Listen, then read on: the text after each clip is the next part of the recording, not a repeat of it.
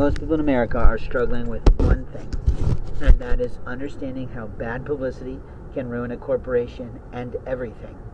Bad publicity is when an employee knows the law and refuses to follow the law because they think they're above it all. They think they'll never get caught, but they don't know what is discoverable versus non-discoverable. They also might have a manager or general manager that supports them in their brawl. The problem is it's a form of technological abuse. The problem is it could be a form of physical abuse that is delivered in the night, but here's the truth. It doesn't make it right. Whenever your employee meets a guest outside of your community, or a visitor to your community, or a visitor to your shop, or a visitor to the block in which your store is upon, you are liable. You see, there will be no other reason for that individual to know your people. If you have employees that are harassers in the community and it is reported to you, then you better pay attention, because they'll do their best to lie to you and say, it's not me, it's that person there. And that's the lie they tell themselves. You have plenty of ill-gotten, ill-willed, immoral, and frankly, immature employees paid at a low wage. And we know that in every store. Every single retail store across America has a poorly trained employee. It's not an issue to most companies because they know the trouble with attrition and retention. The attrition rate for companies is tough today in retail because American families are not training their children what work is and isn't today.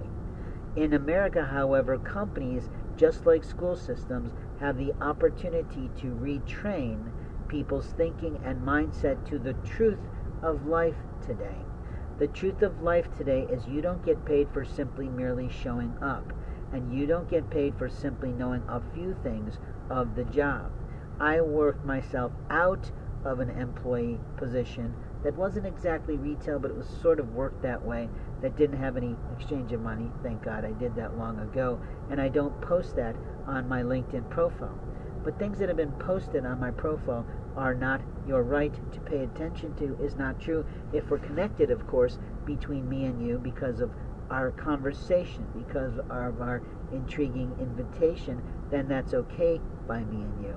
But if you're using that profile to harm people, then you really are facing a lawsuit today. What I'm talking about is how ill-gotten, ill-willed, ill-behaved, immature employees can run roughshod over the quality employees in a retail establishment. Risk management helps people to know what their risks are. Risk management alerts a corporation to the risks of bad publicity in the newspaper or on the news of television that they'll never get wind of until it's too late. Risk management is recognizing when you've got an employee who was never properly trained out of the gate. And risk management associates the manager of a shop immediately with that responsibility. It also immediately honks off the corporation because they thought they paid that person to train the employee, or they decided not to waste money on training today because of the problems with retention. If you have a local store that has great struggle with retention, then you've got two problems in your community. First and foremost, you've got an economic chamber, or chamber of economics, which is sometimes the backward of economic development that they often call it, or some sort of they used to call it a Main Street kind of group that is failing miserably to work in the school systems to educate young people about their opportunities coming out of high school or college.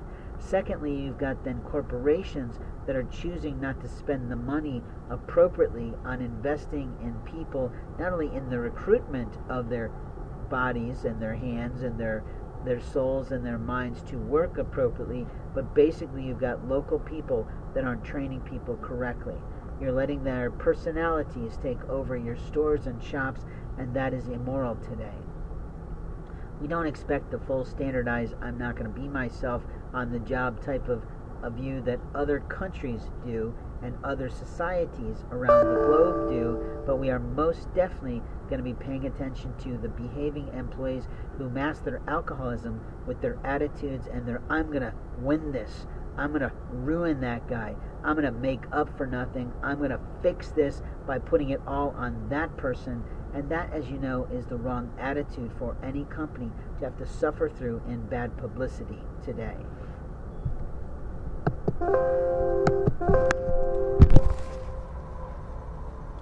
No, she got what he did.